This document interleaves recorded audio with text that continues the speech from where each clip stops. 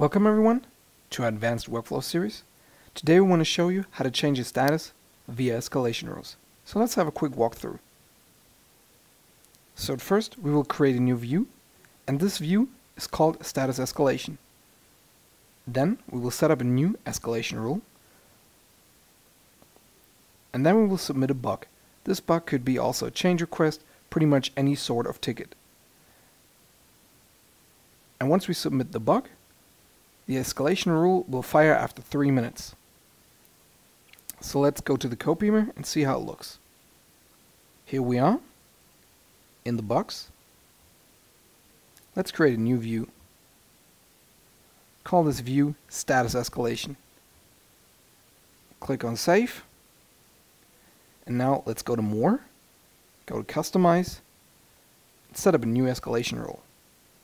Now, as you can see, we'll add a new escalation rule to the view status escalation.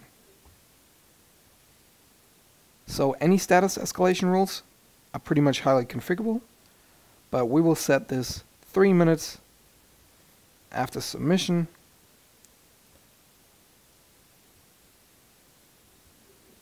And we will update the status to in progress. Also, we will send out an email.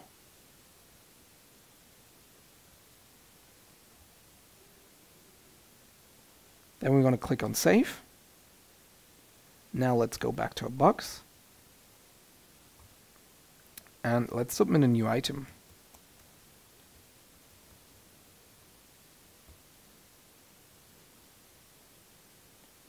Now we will fast forward a little bit. And now, after the 3 minutes are over, we will simply refresh the page.